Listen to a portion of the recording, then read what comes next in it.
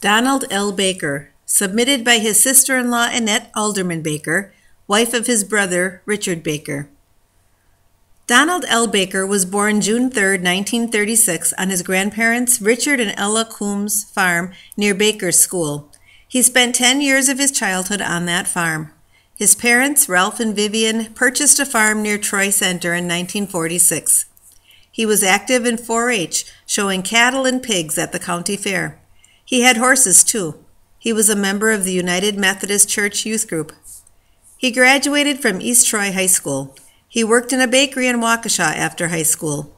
He married Charlotte Cleveland in November 1954. They were later divorced.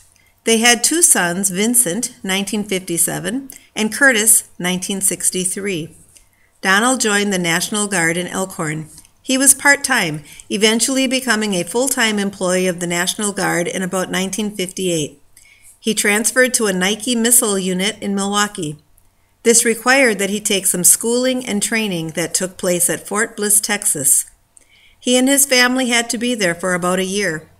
The Nike program was eventually phased out, and he transferred back to the 32nd Division, finishing his military career at Fort McCoy and in the Sparta National Guard unit.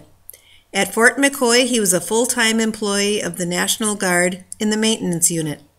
He served during Desert Shield.